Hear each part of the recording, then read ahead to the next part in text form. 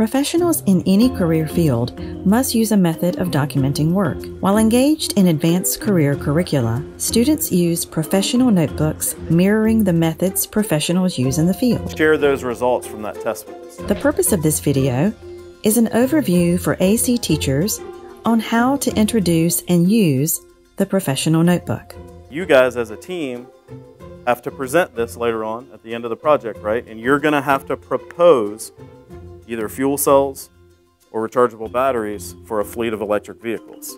And this type of data, the data that you're taking today, the data you've taken the other 3 days, that's what's going to help you determine what your proposal is going to be. Inventors, scientists, artists, writers, and other great thought leaders have been using notebooks to record ideas, experiments, sketches, and notes for hundreds of years. 1.5 in the second one. The primary purpose is providing a record of the owner's work, computations, research, testing data, and ideas pertaining to a specific project or subject in one place that is easily accessed by the owner. Additionally, when authors write entries according to specific engineering standards, the notebook may be legally valid when applying for an invention patent or defending ownership of intellectual property. And then it was 2.1. These are called our engineering notebooks, and we're basically writing down the data that we collect. So, like Abdullah said, we're writing down the engine power and the speed and the load and everything for each one of these trials that we pause on. This way we can graph it later on.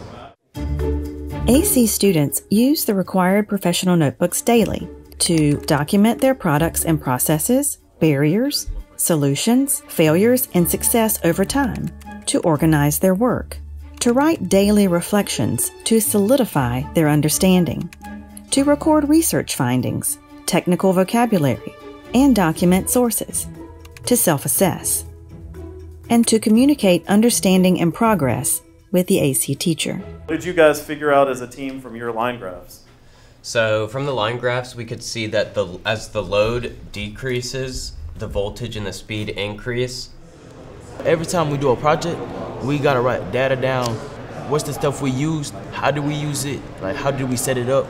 You can have a whole bunch of data at the end of the day, but sometimes the data doesn't mean a lot to us until we turn it into a what, Isaac? Graph. Yeah. The AC teacher assigns the notebook as a major project deliverable. The teacher determines if the notebook will be paper, electronic, or a combination of both based on what students encounter in the career field and the most practical solution for the AC students. Traditionally, engineers use a bound paper notebook to serve as a legal document for recording ideas, designs, calculations, observations, questions and answers, meeting or class notes, and as a record for interaction with others. This also serves as a method for proving ownership or authenticity of an invention. Since the health informatics is a blend of social sciences, medicine, and technology, AC Health Informatics students complete an AC Research Notebook. Many industries are changing from paper notebooks to the use of electronic notebooks. There are several advantages to electronic notebooks. Modern collaboration tools allow the workers to keep records in a secure, common location for collaboration with other professionals. The electronic method may increase productivity and reduces the likelihood of losing the notebook.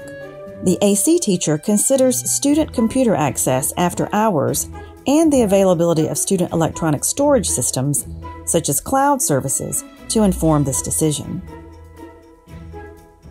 Begin each new subject with a new page or document. If using a paper notebook, sign and date each entry and cross out errors with one line rather than blacking out entries. If there are any blank spaces, mark through the section.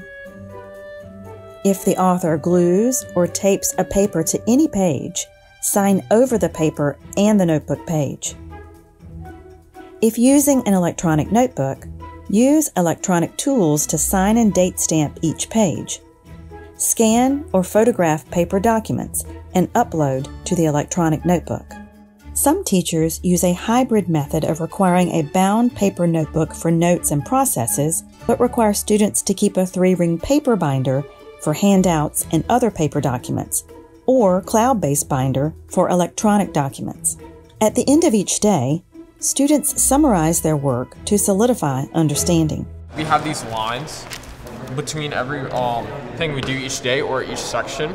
This divides it, makes it easier for us to look at it, and same thing. So he gives us basically a grade for every time we do this, and this is not even just for the grade. This just makes us simpler and more organized person in reality. AC students use the research section of the notebook. Each time students interact with information, such as reading, listening to a lecture, or watching a media presentation, students record the information in their notebooks. So we need the data that we wrote down to put it in that report so we can show what we did and what we didn't do.